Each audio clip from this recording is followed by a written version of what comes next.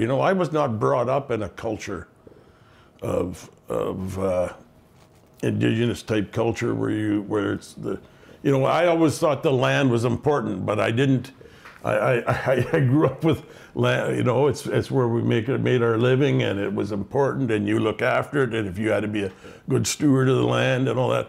But I never really got into the real fine, like the indigenous people go really treat their when they talk about land and water, it's very important to them, and you know, really important to them. And I just hope that will maybe resonate with everybody, that land and water is so important.